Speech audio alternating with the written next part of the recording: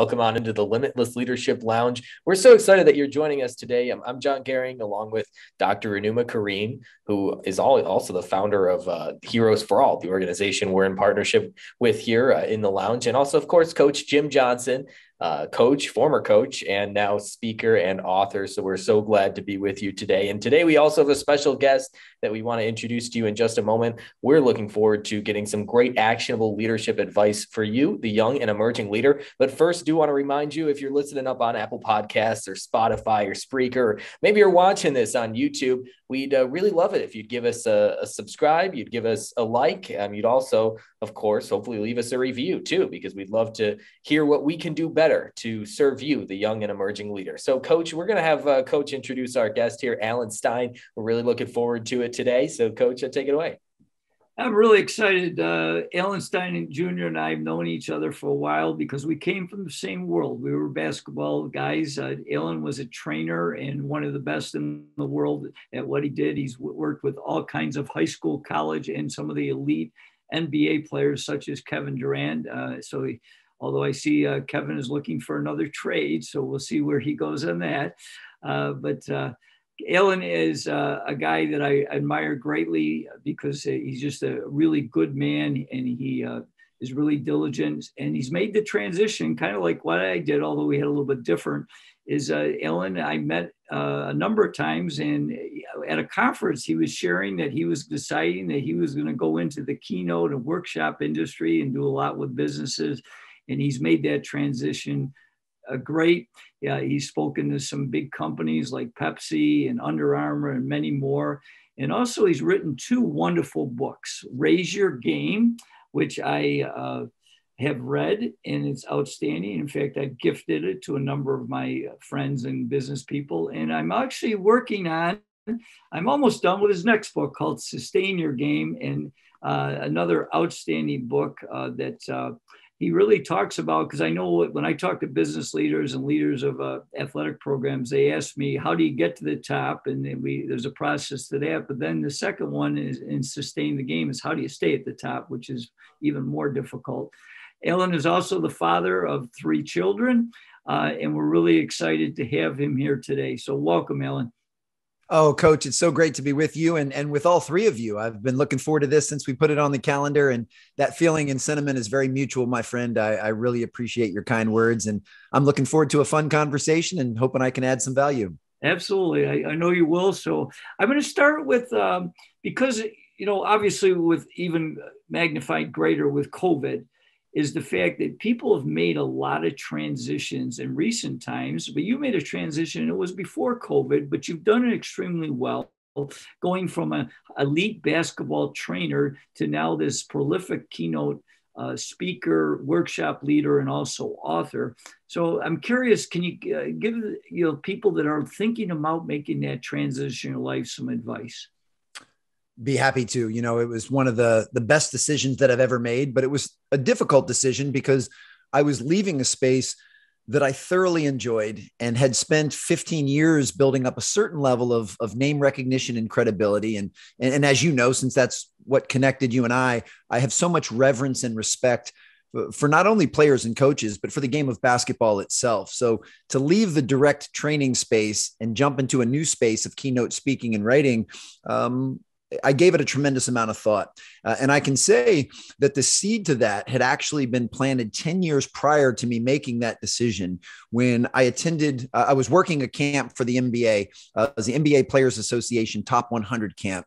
And they brought in the top 100 high school players and a ton of former NBA players and coaches to be role models for these young men and kind of teach them what they need to get to that elite level. And they brought in a keynote speaker, a gentleman that you may know, Coach, Walter Bond. I do know Walter, yes. Who also comes, kind of from the basketball to business world. Right. And I remember at the time sitting there, this was 15 years ago from now, and listening to Walter. And he was just such a compelling and captivating storyteller. He had this group of literally of alpha males. He had us laughing. He had us crying. He had us thinking. He took us on a real emotional journey. And I remember sitting there in that moment thinking to myself, I want to do that one day. I don't want to do it now. I love the training that I'm doing. I love what I'm doing, but one day I want to do that. And then if you fast forward, a decade later, and I know we'll get into this a little bit later because it's one of the themes of the book, I started to experience some burnout. I started to get burnt out on performance training specifically for basketball. And I knew it was time for me to make a change. And I had remembered that seed that Walter had planted, a decade previously, and realized this is the time. This is the time. Everything is lining up. That it's kind of a poetic end to my career in the basketball training space. And it's time to take that leap and capitalize on the seed that had been planted before. And that event where you and I reconnected in Los Angeles was like the first step in that journey. And I haven't looked back. And it was one of the best decisions I've ever made because I absolutely love what I get an opportunity to do now. Awesome. I just love this story and transitioning. I think we have to, as human beings, we need to transition from one stage to another. We cannot stay constant. So that should be our story. And while while we are talking about transitioning, I'm a Penn State alum, so I am wearing my Penn State T-shirt also. And I was so thrilled to see that your quote, it was the quote on "Are the habits you have today on par with the dreams you have tomorrow?" This was in the Penn State Football Training Center. So Penn State went through that transition also. I remember Joe Powell, when I was a PhD student, Joe Paterno was such an amazing image, signing football, and everybody looked up to him. But when the unfortunate event happened and he was fired, the whole morale and spirit just went down. So when you if you find some groups like that, a team like that, who morale is down and they are still worrying about the mistakes and the scars they're going through, how do you motivate them and inspire them to be back into the state that they were once before? What a beautiful question. And before I answer that specifically, I do want to say something just about transition, because I'm so glad that that's kind of what we've transitioned into with this conversation. And, when you think about it, a good portion of our life is spent in transition. I mean, transitions are happening all of the time. I mean, I've got young children now. I've got 12-year-old twin sons and a 10-year-old daughter, and I'm watching them go through so many different transitions at present. I mean, think about over the course of our life, some of the big ones, you transition from from elementary school to middle school, and then middle school to high school. And then many choose to transition to, upper education or college, or you transition into your first job. You transition from being single to hopefully meeting that special someone and getting married like John's about to experience. Right. You go through the transition of being single to then having children and caring for others. You transition from house to house and from car to car and from job to job. And, as we've discussed, from industry to industry, there's so many things in our lives that are transition, and how you handle these transitions ultimately determines not only how well you perform, but your level of fulfillment as well. And, right. As coach, I know, this, a good portion of success in the game of basketball is based on transition. How well you get back in transition defense and stop easy layups for the other team, and how well you sprint on offense in transition and get easy layups for your team. I mean, there's no easier 2 points in the game of basketball than a wide open layup. Right. And the goal in basketball is to get as many of those as you can on your team and prevent the other team from getting as many of those as they can. So this concept of transition, it's something that we're always in. And another term for this that I learned from a mentor of mine is liminal space. And liminal space is kind of that gap in between the transitions. The best way to describe it is if you were kind of on a trapeze and you're holding on to one bar, and before you can grab the next bar, you kind of have to let this one go in order to create the space to grab the next bar. And that little bit of time where you're in midair is a little scary and it's a little uncomfortable. But if you don't let go of the previous bar, you cannot grab the next one. So we have to be willing to lean into transitions and embrace transition. And, I've come to the conclusion there are two distinct types of transition. There's the transition that is imposed on us, that there's nothing we can do anything about. A perfect example of that would be a 2-year global pandemic, which has caused many people to transition in many different ways.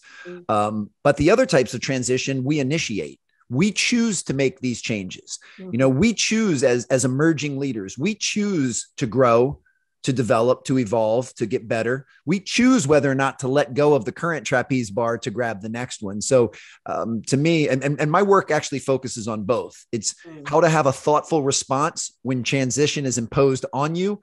And it's how to be very proactive in initiating your own transition. So I just wanted that to kind of set the foundation. But to answer your question specifically, and Penn State is such a perfect example of when you do make a transition, regardless of the context around it. I think there's a few things that are really important. One, I always believe in being honest and vulnerable. I believe in being forthright and addressing the proverbial elephant in the room.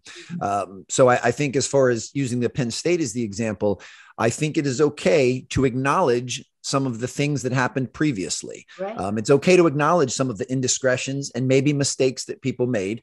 I believe you should acknowledge those with empathy and compassion, not to say, and I know this one is kind of a slippery slope because those indiscretions were pretty massive. So I'm by no means condoning any of the behavior that went on. Right. But I think for Coach Franklin and the new coaches that come in, it's okay to acknowledge that things happened before that we don't approve of and we're not, our preference, to put it lightly. However, we can't control what's already happened in the past. All we can do is set the tone moving forward. And moving forward, here's what our core values are. Here's the non-negotiable culture that we're going to create. Here's how we're going to hold everyone accountable with love and discipline in order to live out this culture. And here's where we're going to move forward. So it's acknowledging the past, but not getting stuck there and not living there. And it's about designing your future in the present moment by the decisions you make. And I'll say, I think Coach Franklin has done a brilliant job of that at Penn State specifically. But anyone taking over a new organization, if you've been marred by any type of black mark from the previous regime, that's the approach I would take. I would say it's okay to acknowledge it and try to do so without judgment. Try to do so certainly without blaming, complaining, or making excuses. Just simply say, hey, the previous leader chose to do things this way, and that was their right. I'm going to choose to do things a little bit differently, and here's how I'm going to do it. And then set clear core values, clear standards, clear expectations, hold everyone accountable. And then as leaders, which I think is the most important part for any emerging leader to know, is you need to model the behavior that you want to see in others. And then if you're going to expect it of someone on your team, you have to expect it of yourself. Yeah. And learning from mistakes. That's such an important, if you do not learn from your mistakes, then it's damned. But we have to learn from our mistakes, and some people learn, some doesn't. So, and you talked about detach. One of the podcasts I've heard, you talked about detachment. And you're talking about the present moment. And I read Eckhart Tolle as The Power of Now, and how important it is to be at that present moment. So what is your take on the importance of leaders giving that value of detachment and being in the present moment? Sure. And very similar to before I touch on that, I want to say something else, because you hit on something really important, and I don't want us to gloss over that. Right. Ultimately, what you said made me think of kind of a quote or a mantra that's been around a lot longer than I've been around. And I've been here almost 5 decades. And that is this concept of you don't win or lose, you win or you learn. Right. And there's something about that that's really powerful. And I've heard that forever. And I'm a self-diagnosed quote nerd. Like I've been writing down quotes, since I was my children's age, and I love quotes. Yeah. But I'll say, I think the premise behind win or learn is sound, and I know what they mean, but I do think it's a little bit incomplete. And I want to touch on that real quick before I talk about detachment and being present. See, when someone says win or learn, I think it makes 2 assumptions that can sometimes be dangerous. The first assumption is they make it sound completely binary, as in either you win or you learn. And Coach, I know you know this. You can actually learn from winning also. Like learning doesn't just occur when you lose. In fact, you should always be open and aware to learning in every circumstance. When you win, you can learn what behaviors worked well for you and how you can repeat those to win again in the future.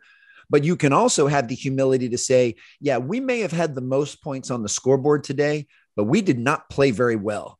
We did not execute. We did not play hard. We were just simply more talented than the other team. But boy, did we develop some sloppy habits today. So we need to learn that lesson. Now, we should be thankful that we learned a lesson and still got a W, right, but we don't want to rest on that. So that's part of it. And the other part— Can I interject one thing? Please. You really is so true. And I remember one of the best teams I ever had. Our slogan that year was raising our standards, that we're going to play to our standards. Okay. And we were really good. And so we beat a team one night by 25 points at home. And one of our procedures was after the game, we always had a team wraparound, and they answered 2 questions. What did we do well? And what do we need to work on? And one of our captains succinctly said it so well. He said, Coach, we didn't do anything well tonight. We didn't play to our standard. And I was like, wow, these guys get it. That despite what you were saying, the scoreboard said, Greece Athena was really the better. It was because we were way more talented, or we didn't do our standards. So I just want to interject that because that was really powerful. No, I'm so glad you said that. And the reverse can be true. You can come up 4 points short on the scoreboard, but you guys can look each other in the eye and, most importantly, look in the mirror and say, you know what? We played as well as we could have played today. We played hard. We played smart. We were consistent. In this case, the other team was simply a little bit better than we are. And while losing will still sting, and it's not anyone's preference, you should still be able to sleep well that night knowing, hey, we did the best we were capable of. We just didn't win. And that leads me kind of to the second part of that quote that I think is incomplete. And that is, it makes the assumption that you win or you learn as if the learning is automatic, that the learning, and it's not automatic. You have to be very intentional about learning when you do lose. And Coach, I think you teed that up brilliantly. After a tough loss, you need to be able to say, okay, what things did we do well? It wasn't that we didn't do anything right tonight. We came up a few points short, but let's highlight the things we did well so that we can double down on those in the future. But let's also have the courage and the honesty and the vulnerability to ask ourselves what we could have done better so that we can do those things better next time, or we can focus on those, over the next couple of days of practice as we lead up to our next game. But you have to be intentional. Learning is not something that just magically happens. Learning has to be intentional, so I love the mantra of win or lose, win or learn. I just think that it's incomplete for those reasons. Now, absolutely, to your original question, and boy, you guys can see I can get long-winded talking about both detaching from outcomes and being in the present moment. And I'm so glad that you brought up Eckhart Tolle's name. I mean, this is one of the things that I think is so cool about living in the world today is I can say Eckhart Tolle has had a profound impact on my life, and I've never met him. He has no idea who I am or that I even exist. It's only through his work that I've been able to adopt these principles. And to me, there's something really cool about that. I mean, there's obviously something awesome about getting to meet people like you all, and Coach and I go way back. Like having a relationship with someone that impacts your life is cool, but I think it's equally cool in the reverse. And I actually take tremendous pride in knowing there are people that have read my books that I have not and will not ever get an opportunity to meet, but something I said in those books might add value to their life. And to me, that's really cool. And, when Eckhart Tolle talks about being in the present moment, and he's really the one that reshaped my definition of stress. It was a game changer for me. And I will say, and I'll say on both sides, I believe being fully present as consistently as possible might be the most important skill that humanity needs to continue to develop. I mean, because it increases performance, it increases connection and relationships. I mean, it's the epicenter of being your best self. And yet with that being said, and I'll only speak through the first person, being in the present moment is arguably my biggest challenge every single day of my life. Because like everybody watching and listening to this right now, it is very easy for me to be distracted by something in the past or to get anxious about something in the future, to have my mind wander to either the past or the future, 2 places that I can't do anything about. So it's very easy to leave that present moment. So it's something I'm very cognizant of. And, on that note, I'll say that everything I share from stage, everything I share in my books, and everything I'll share in this conversation, I'm not coming from a place of mastery. Like this is all stuff that I am still working on. At times I struggle with, I'm challenged by. Now, what I can say with tremendous pride, I'm very proud of the progress that I've made, and I'm very proud of the path that I'm on. I am more present consistently today than I was a year ago, and certainly more than I was 10 years ago. And I have the confidence that if 2 years from now, you guys have me back on your show or we meet for a friendly lunch, I'll have the ability to be even more present, more consistently then than I do now. So I like the trajectory that I'm on, but I'm still challenged by this stuff. And I like that. I mean, you know, the books that I write them based on what it is that I'm going through in my own life. In essence, I write the books that I need to read myself. Right. So, you know, the new book that the coach is working on right now is all about stress, stagnation, and burnout. Well, why did I write a book on stress, stagnation, and burnout? Because those are three things that have ailed me for years, and I'm trying to get better in those areas and haven't mastered any of them yet, but I'm better than I was before. And a good portion of the reason that I'm better in these areas goes back to your original question about detachment. And in this case, I'm talking about detachment from outcomes.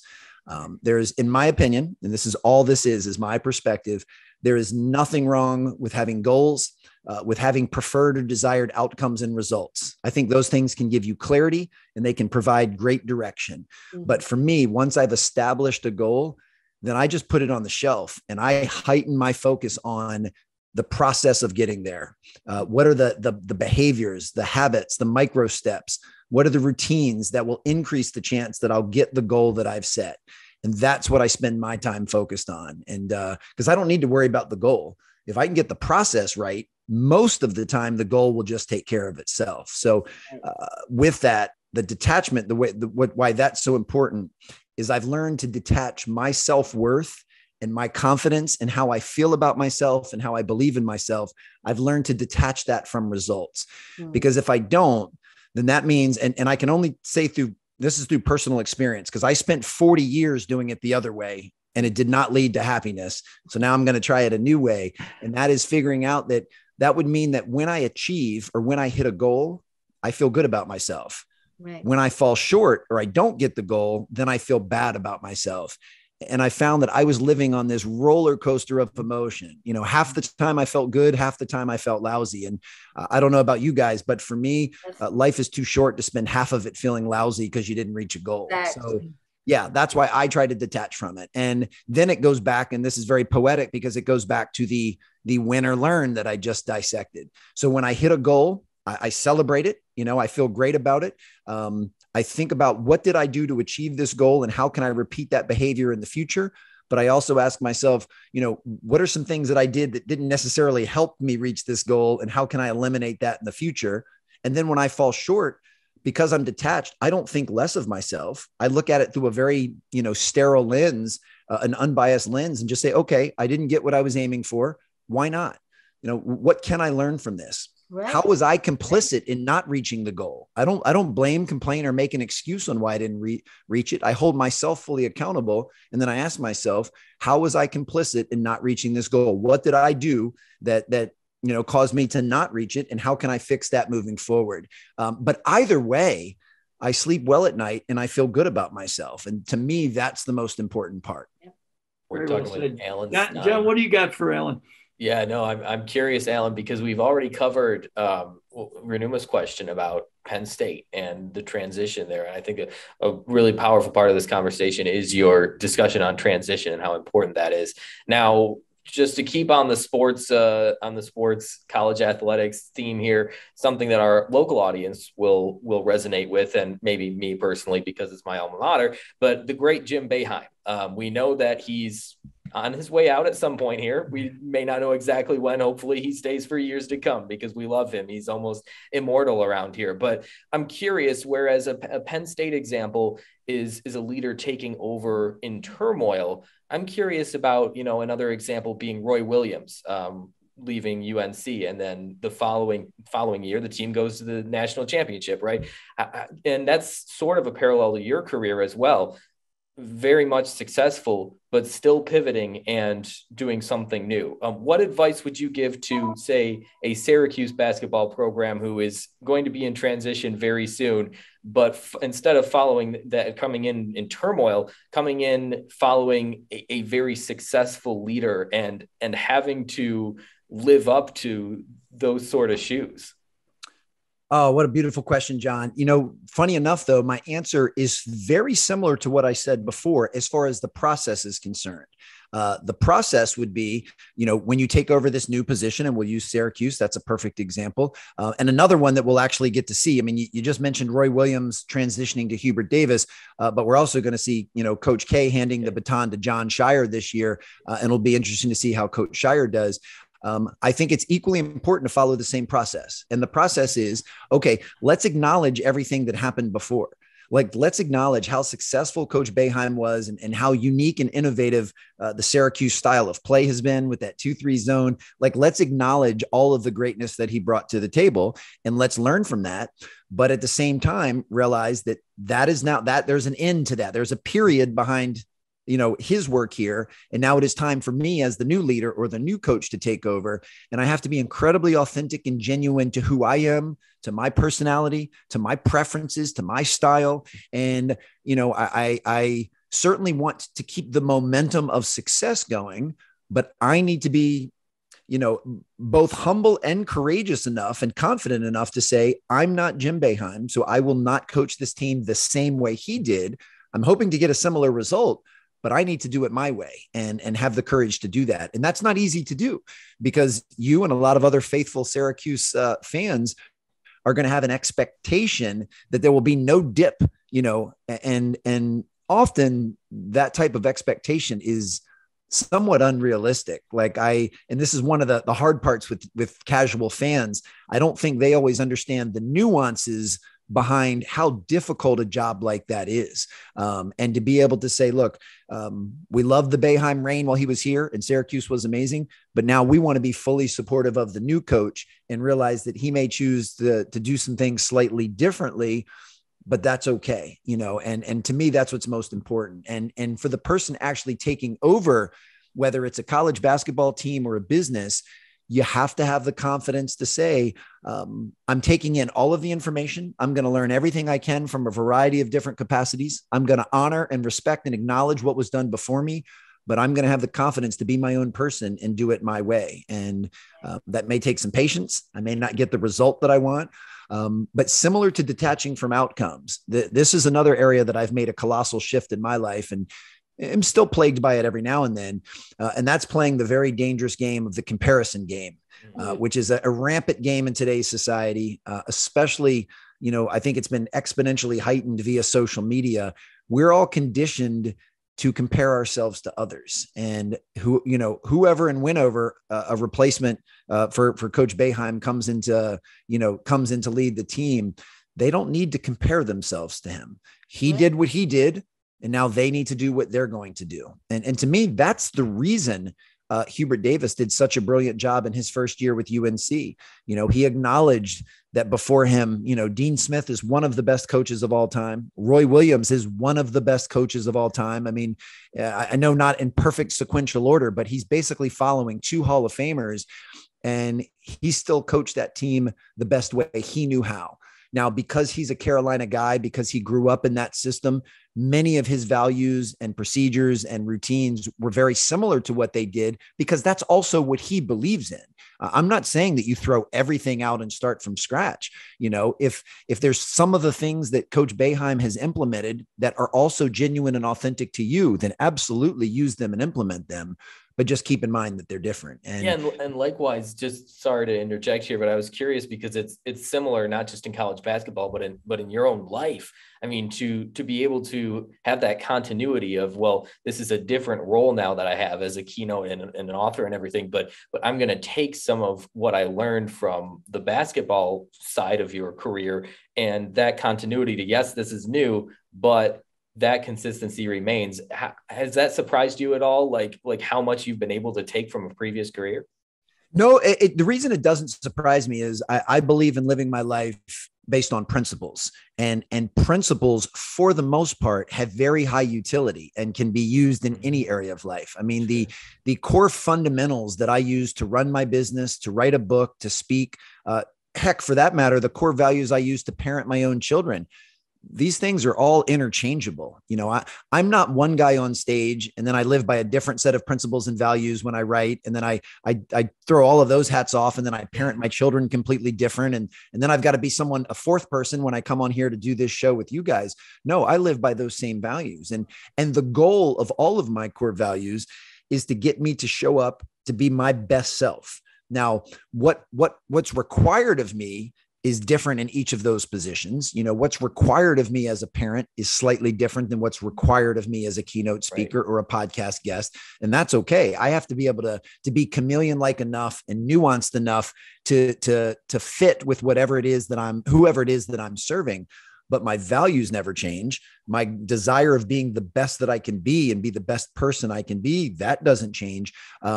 So it was funny when I made the change from being a basketball performance coach to a corporate keynote speaker, I didn't really look at it as though my job was changing that much. What I looked at it was my audience is changing and my delivery method is changing. I still very much consider myself a performance coach. I just now coach folks more on the business and life side, and I don't do very much coaching on the athleticism and the running and jumping side, but the framework hasn't changed a bit. Great. You got some great points. Really awesome, Alan. Interesting. I want to share one quick story, and then I'm going to ask you about habits. But before I do that, it was interesting. Early in my career, my second varsity job, I took over a small school that was more noted for football.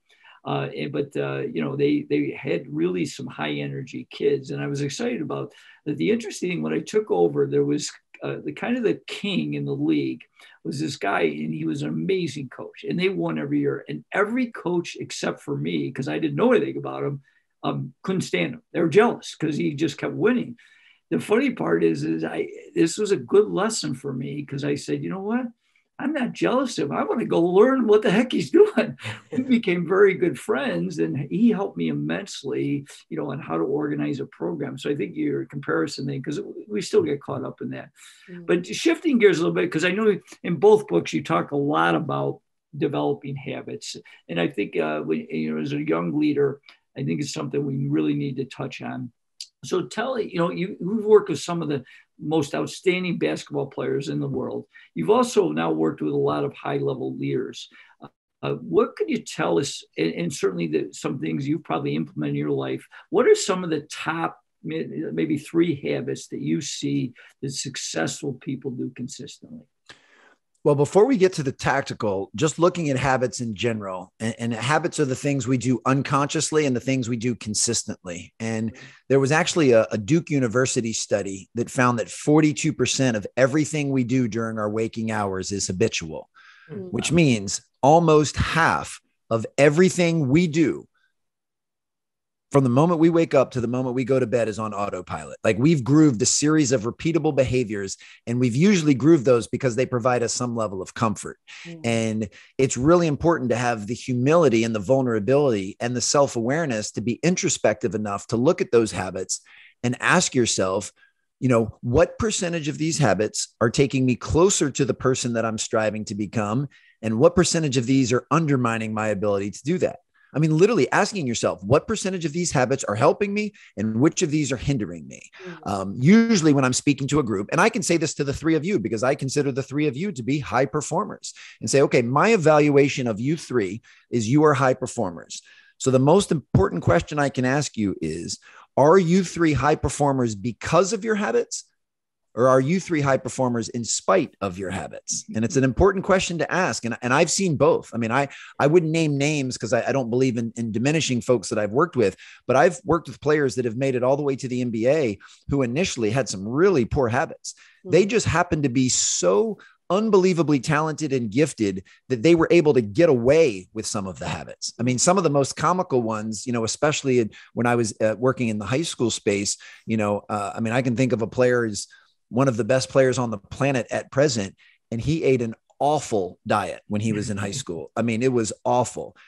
It didn't detract from his ability to still be one of the best high school players in the country. I mean, he was just better than everybody else. But what he was smart enough to understand, and hopefully I was able to help guide him, was, okay, that's good enough for you while you're in high school. But when you move up to play in college, that could start to catch up with you. And then certainly when you move on to the pros, that could really catch up with you, because every level that you move up, you need to continue to find ways to separate yourself. That when, right now, you are taller and more athletic and more skilled than everybody you're playing against. So that's good enough. But when you move up a couple of levels, everybody's tall, everybody's athletic, everybody's skilled, everybody knows how to play. That's no longer the separator. So you have to figure something else out. So this whole thing of, am I a high performer because of or in spite of, is a really, really important question. And I don't want anyone to ever be stifled by perfection. I would never in a million years look in this webcam and tell you guys I have 100% perfect habits, because I don't. Now, what I can say is, the overwhelming majority of the things I do regularly, I do believe serve me and move me forward. I also don't believe there's anything as a perfect habit or a perfect morning routine. What works for me in the morning might not work for you guys. Right. The most important part is figuring that out for yourself. And that's, again, goes back to the self-awareness and being authentic and genuine. So I'm always happy to share some of the kind of tactical approaches, but I always preface it with, just because this works for me doesn't mean it works for someone else. And that's okay. And I bring that up because I think social media is riddled with these quote unquote gurus that say, here is the perfect morning routine. And I don't know that there is such a thing. My perfect morning routine might be different than what you guys are perfect, but just being able to figure that out is important. And it does start with our habits. So for me, what's important is trying to continually tweak and up-level my habits, just making sure that the 50% of the things I do when I'm awake, that most of those are contributing to me being a better person and evolving and growing and improving. And if I can fill my bucket with mostly positive habits and at least be aware of the habits I have that maybe aren't serving me so well, that's a huge first step. And that is something that I've noticed. Again, it doesn't matter if you're an executive at a Fortune 500 company or you're one of the best basketball players in the world. I can promise you, you are not there by accident. You are there as a result of the things you repeatedly do. So most high performers mostly have good habits. Right. And the check-ins, that is so important. Like I realized, like last night, every night before I go to bed, I check in with myself. Like, okay, what are the things that I did well? What are the things I didn't do well? And I was a little bit upset, like I did not reach some of the goals that I wanted to. But again, I did not put stress on myself because I knew that I'm in the process. So one day it can be, I can lapse on something. So one of the things that I have found out, and it's so true, like habit, because I'm a Muslim, I usually wake up early in the morning for my morning prayer at 5 a.m. or 4 a.m. So automatically it gave me some time ahead from everybody else. And Kobe Bryant, I'm fascinated with all these elite stars, their lifestyle. He was in one of the documentary, he was asked, like, what is losing to you? And he smiled, a big smile, and said that losing was exciting to him because he meant that he need to learn more things. There are a few more things that he doesn't know. So these kind of, I know that you shared some of the stories. It would be great if you could share that story about Kobe Bryant, that you learned, like one of the things that you learned from him that you are also practicing yourself. So all these from these star athletes. What I'll do is I'll give kind of a quick summary / overview of that story. And there's kind of two stories that are interconnected. And then I'll encourage anyone watching or listening right now to go to my YouTube channel and watch the full story with all of the details. But ultimately, I had a chance back in 2007 to work the first Kobe Bryant Skills Academy. And I got a chance to watch one of his really early morning workouts. I mean, if you're getting up at 4 a.m. to pray, he's up even before you in the gym putting up shots. Yeah. And I just remember being so surprised that he was so committed to working on the basics and the fundamentals. I mean, he was doing some pretty rudimentary drills. Now, he was doing them with tremendous effort and he was doing them with unbelievable precision, but the stuff he was doing was not fancy at all. And later that day at camp, when I asked him why, and I said verbatim, "You're the best player in the world. Why are you doing such basic drills?" He flashed that smile that you just referenced. And he said, "Because the best never get bored with the basics." And that kind of goes back to what I was talking about earlier about I try to live my life based on a handful of core principles and values. I consider those my basics, my fundamentals, and try not to deviate from those. But one thing that I did learn from Kobe about why he chose to get up that early, he said even the most dedicated and ambitious NBA player is going to work out twice a day. They're going to work out twice a day for 2 to 3 hours, usually mid-morning and then like early afternoon. And he said, these guys are looking to become the best of the best. And he said, well, if I only do what they're doing, then I'll only be as good as they are. If I want to separate myself, then I need to put in extra work. So in Kobe's mind, he wanted to get up before them and get in his first workout. So, he's coming home from his first workout while they're going to the gym for their first workout. And then they're coming home from their first workout while he's going to the gym for his second workout. And he said, I'll always be one up on them. And he understood the kind of the law of compounding interest in time and said, look, if I do this, not just for weeks and months, but if I have this approach for years and even decades, then I'll just extend that separation. I'll extend that gap between me and them, and they'll never be able to catch me.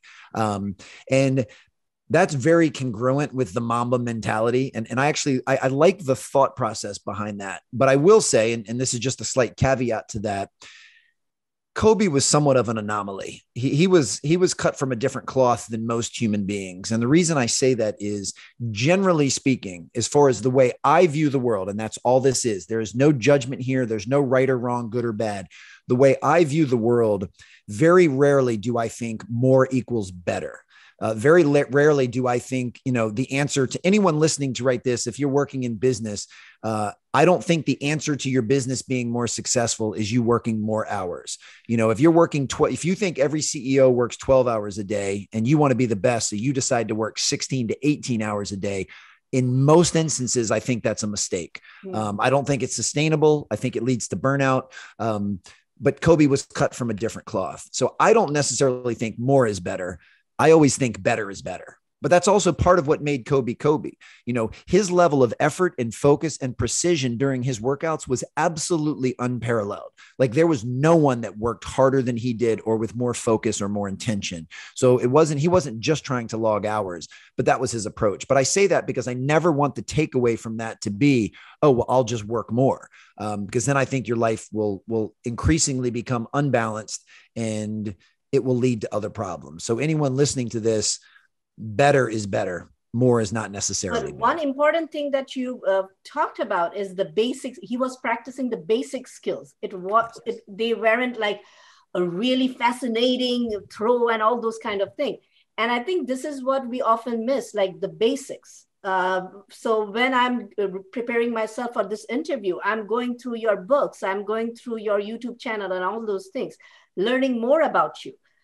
Because if I will just throw questions at you, that is not going to be enough. So I need to know the basics of what you know and all those things to hone on it. So I think in business also, do you see like they need how do you coach the business leaders to go for their basics? Well, it's do exactly what you just said. So anyone listening to this right now, I assume if you're listening, you are either a leader or an emerging leader. And I want you to ask yourself, like, what are the basic building blocks? First of all, let's just look at leadership kind of on an esoteric level. Like, what are the basic building blocks of being an effective leader? And it's a rhetorical question because I want each person to answer that for themselves.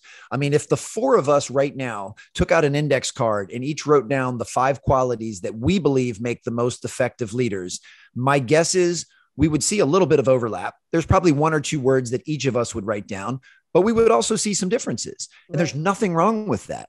What's most important, going back to what I talked about earlier when I answered John's question, is what's most genuine and authentic to you. Because I bet the 4 of us could curate a list easily of 30 traits that we could all agree are important in leadership. Like easily, like it wouldn't even take 2 minutes to come up with that list of 30. But if you had to only pick 5 from that list of 30, we all might choose a different 5, and that's okay. So what I want each person to do is ask yourself, what do I believe the most, let's just say 5, the 5 most important qualities of a leader are.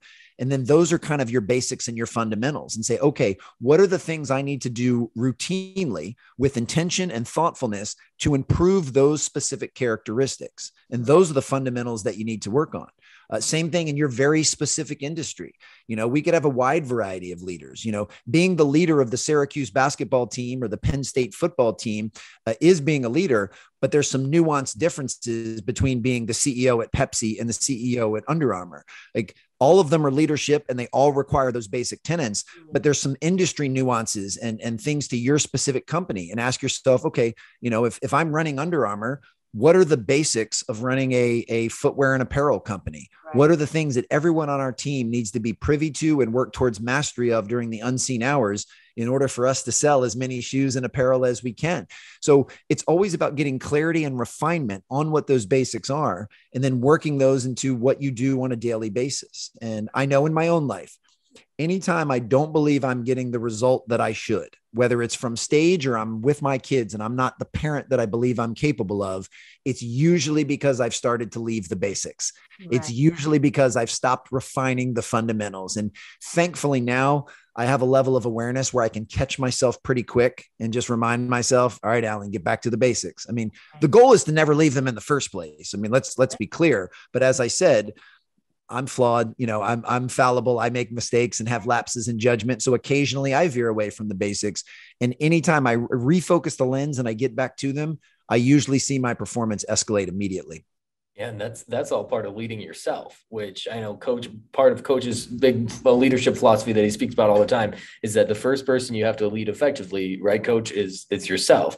And I think that's so important to be able to, you're a CEO of a large company in the business world. I know you talk to a lot of them, but we've seen plenty of CEOs who don't lead themselves effectively. So how are they supposed to lead others effectively? For you, what are some of those main traits, which of course is unique to your experience, but in leading themselves, what are some main traits that you've seen that have been effective for these leaders, that they become a better leader of themselves, that therefore trickles down to being better leaders of others? Boy, several pop-ups. I'll throw a couple of them out there and then we can dissect any of them that you want. It's been my experience that the most effective leaders do a masterful job of blending confidence with humility. They are incredibly confident in their skill set. They're confident in their ability to lead. They're confident in their influence and impact because they've earned the right to be confident through demonstrated performance and work during the unseen hours.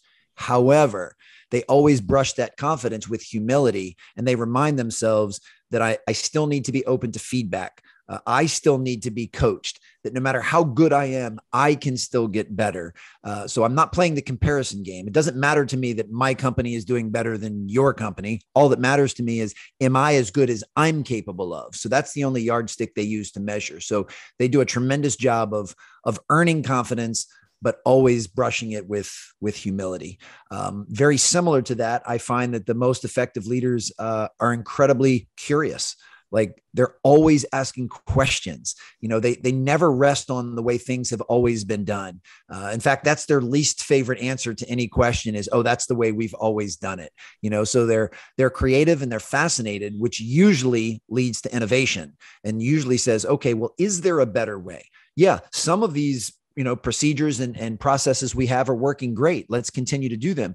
Some of them need some refinement.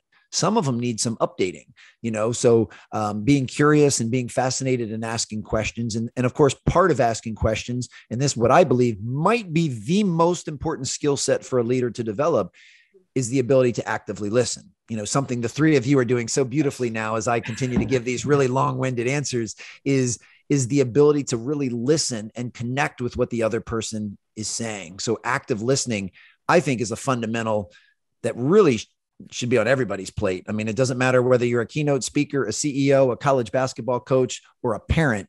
Your ability to listen will increase that. And, those are a couple that just come to mind. But I think if every single day you say, look, I'm going to try to improve both my confidence and my humility. I'm going to try to be a very curious and fascinated, active listener. Another one, is I think elite leaders are, they're both empathetic and compassionate.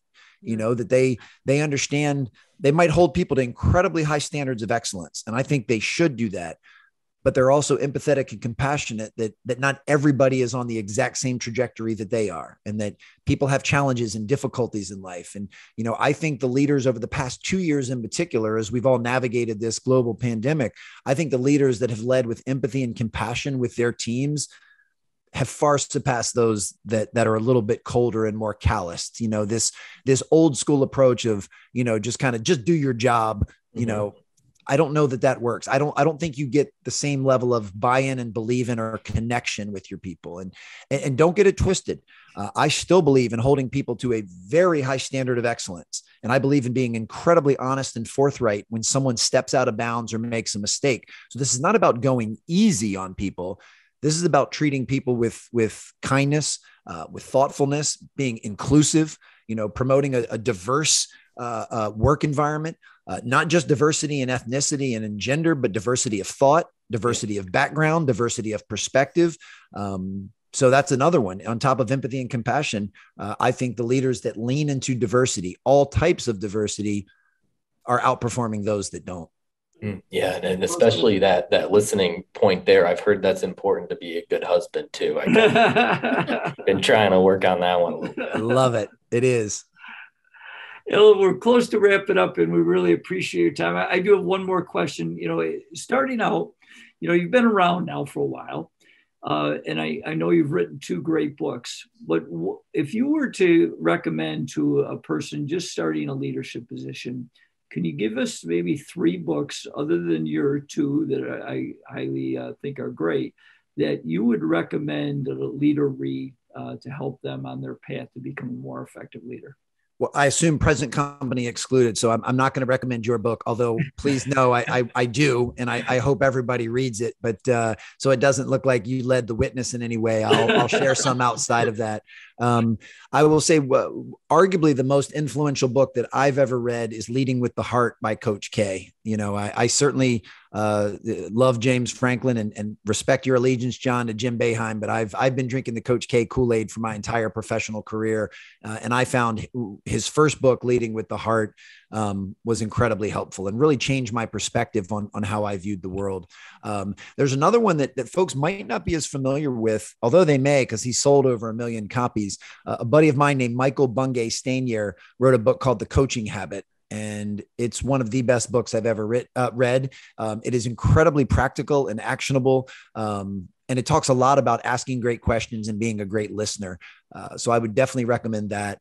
And since we touched on habits so much today, I assume most everyone's already read it because he sold 5 million copies, I think. But Atomic Habits by James Clear is about as good as it gets. I know that for the most part, everything that I teach or share in regards to habits has been heavily influenced by James. I mean, I've devoured his newsletter and his book. It was so good. I read the physical book twice and I bought the audio book to listen to while I was, working out. And I've listened to at least 3 dozen interviews of him on podcasts. So I'm a huge fan of James' work. And that shows in what I talk about with habits. But those are 3 to get started that I hope people find helpful. Great. So one last question I have to ask, because it's also related to your book, Sustain Your Game. One of the things many people often blame me about, like, you will be burning out. You're doing so many things and you need to slow down and all those things. But one of the things I have found out that I really enjoy what I'm doing. So I'm not feeling the burnout even when I'm working on those things. And one of the favorite quote, Friedrich Nietzsche said that one must still have chaos in oneself to be able to give birth to a dancing star. So what is your take on like stress management? When should we stop? When should we go on? Is stress good? Can we be empathetic to ourselves on letting go of things? What is your concluding take on this? Well, we could easily do another hour or 2 just on that question because there's so much to share. So I'll try and be as concise as possible, which I know I have not done a great job of on this show so far. I love to talk. Well, 2 things come to mind. One, I'll do them in reverse order. From a burnout standpoint, burnout is not just from working long hours. It's when your long hours are not in alignment with what you find meaningful. That's what causes burnout.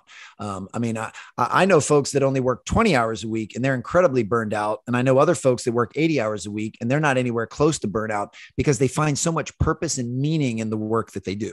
Right. So if you find yourself working at long hours and making sacrifices, but you don't find your work meaningful or purposeful, if you don't find your work fascinating, if your work is not in alignment with your core values, if you don't feel like you're making a contribution to something bigger than yourself, if you don't feel like your work is in service of others, those are usually red flags that you could be approaching burnout. So now, as I said before, I'm not an advocate of working 60 or 80 hours a week, and I personally don't do that. But that's just a preference. But burnout really has to do with finding meaning. So that was the reason that I left the basketball training space to come over to the corporate keynoting side.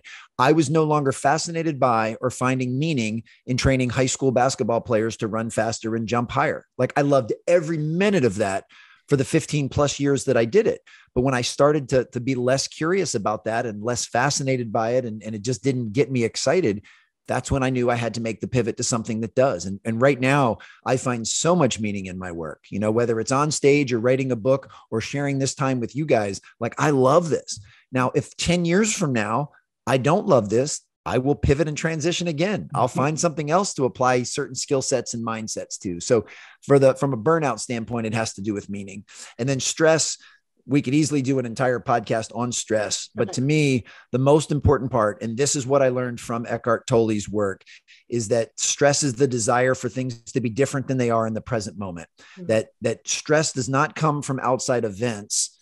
It comes from your resistance to those events. Right. So it's not caused by what people say, what people do, circumstances or events. It's caused by you pushing against those things, you know, your perspective of them, how you internalize them. So the reason I find that so liberating and empowering is that now I have control over my own stress level. This doesn't mean that I like everything that goes on in the world. And it certainly doesn't mean that everything that happens to and around me is my preference. It just simply means I don't control those things, but I do control how thoughtful I am in my response to those things. And if I can choose more intentional, thoughtful responses, I will lower my own stress level. And that's something, I mean, I have put into practice over these last couple of years, which has been a great time to practice because this pandemic has given us no shortage of repetitions to practice. But yeah, I mean, it's, you know, the way the last 2 years have unfolded, have they been my preference? No, most certainly not. But I've been able to drastically lower my stress level during a global pandemic because I've been much more accountable to and thoughtful to and responsive to the way I choose to show up in those areas. So if you can learn to manage stress and you can learn to avoid burnout, you give yourself a really good chance of sustaining not only excellence, but fulfillment for a long, long time. True. He is Alan Stein. And wow, great discussion, Alan. We definitely took some value from it. So I can only assume our audience is going to take a lot of value from what you've said. I want to second the Coach K book recommendation, even though obviously big Boeheim fan and go Cuse on the basketball court, we're enemies, but gee, the man has so much leadership advice. And I think that's so powerful that we can take from so many different people, enemies or friends, you know, in the sports world. Gee, there's a lot to learn from Tom Brady. And I don't know if us Bills fans are happy about that at all, but there's a lot to learn from a lot of different people. And certainly we learned a lot from you. Finally, speaking of books, you do have 2. So we'd like you to just let us know where we can get those and maybe a little brief description of them and what we'll learn from them. And we'll also have them linked down in the show notes as well. And then as we wrap up, just let us know how we can get in touch with you or how we can learn more about you. I'll be happy to. This was such a lovely discussion. I appreciate the 3 of you immensely. This was so much fun. AlanSteinJr.com is my primary site. I have a supplemental site, StrongerTeam.com, that has info on my podcast and both books, as well as an online course I have. And I do some exclusive one-on-one coaching. I'm also very accessible and very responsive on social media at Alan Stein Jr. You can find me on Instagram, Twitter, LinkedIn, and Facebook. So if any part of this discussion resonated with you, if something struck a chord, if you want to ask a question, even if you want to challenge something I shared, just shoot me a DM on Instagram or LinkedIn. I take a lot of pride in getting back with people. And then, as you mentioned, both books, Raise Your Game, which is to show folks how to reach the proverbial mountaintop, and then Sustain Your Game, which teaches folks how to sustain that and stay there, can easily be found on Amazon or Audible or wherever you like to get your books and audiobooks. It's pretty easily found as well. But this was so much fun. Certainly, if this resonated with anyone, whether you're here in the States or you're in Bangladesh and you were staying up extra late to finish this conversation, just shoot me a note and I'd be happy to be happy to have this, continue this chat. And as they said at the beginning, make sure you guys do everything you can to support this show, to like it, to share it, to comment it, to leave a rating and review, whether it's a podcast or a book. Leaving ratings and reviews is one of the best ways that you can support either the host or the author, because it then gets the podcast or the book in front of more people. So anytime you can do that, please know that both hosts and authors appreciate you immensely. Thank you. Hey, right back at you, Alan. We appreciate that for sure. Thank you very much. And thank you for listening to the Limitless Leadership Lounge this week. As Alan just perfectly said, he stole my outro, but that's great. He said it a lot more wonderfully than I would have. So thank you, Alan, for that. Yeah, if you're on Apple Podcasts or Spotify or Amazon, Audible is another place where we get a lot of reviews.